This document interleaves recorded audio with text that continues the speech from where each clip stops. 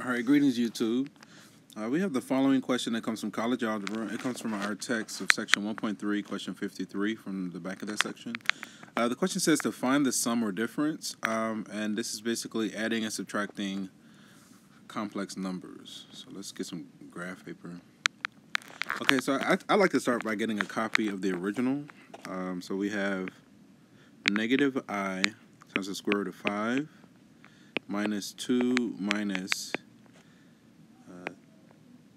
6 minus 3i times the square root of 5 minus 3 minus I square root of 5. All right? With something like this, so basically, there's a couple of things. So one, adding and subtracting radicals, they have to be, the radical itself has to be exactly the same in order to add and subtract them. It's kind of like combining like terms. So like our index and the radicand, they have to be the same. So notice that all of these radicals are all the square root of 5, right? So this one, this one, this one, right? But before we do that, let's do the following. So let's distribute, right? We can distribute these negatives. Multiplication over addition, like that, okay? So if we do this, then we get the following. This negative I root 5 just comes down. The minus 2 comes down. That becomes a minus 6 plus 3I root 5 minus 3 plus I root 5. Okay. So then what we want to do, we're going to combine like terms essentially. So we have this negative 2, this 6, and this negative 3. Those are a set of like terms. So negative 2 plus negative 6 is negative 8. Plus negative 3 is negative 11. So this is going to be negative 11. Let's see. So we have I root 5. Okay. So let's put these other like terms side by side. So we have this guy, and this guy. All right. I'll do style. We'll do them in blue. So they're all like terms. And let's just be a little consistent.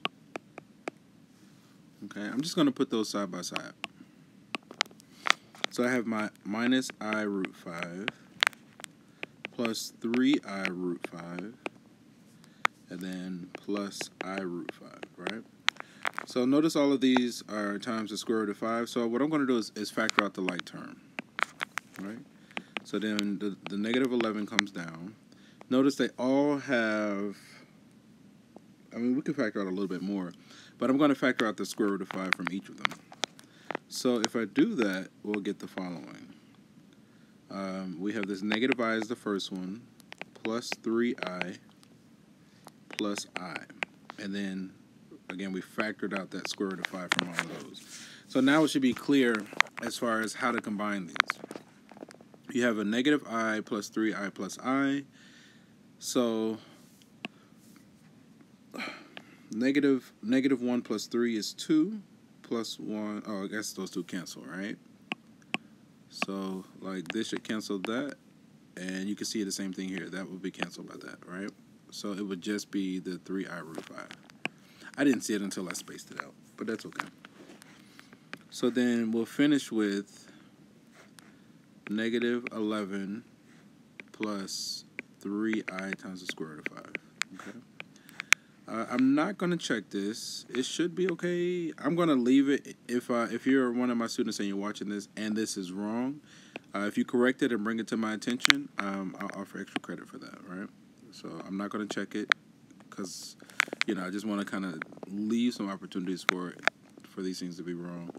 But again, if you're one of my current students and if this is wrong and you check it and correct it, I offer extra credit for that. Maybe to like the first, I usually do about maybe 3 people that can do that. Because I don't want everybody just, one person gets it and distribute it out.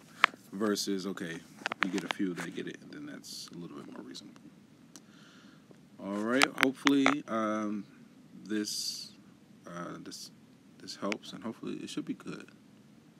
But it's basically, long story short, adding radicals is like combining like terms, but the radicals have to be the exact same index and same radicand. The index is like the little subscript. It's not really showing here because it's square root, right? So the index it's usually there, right? But again, because it's a square root, it's not showing. But then the radicand is the part inside the radical. So to add and subtract radicals, they have to have the same index. In this case, it's square root. And the same radicand. In this case, is 5. So then it's like terms, combine like terms. And go for it like that. All right. On that note, we're going to end the session here. And from one beautiful mind to another, enjoy the rest of your day. Peace.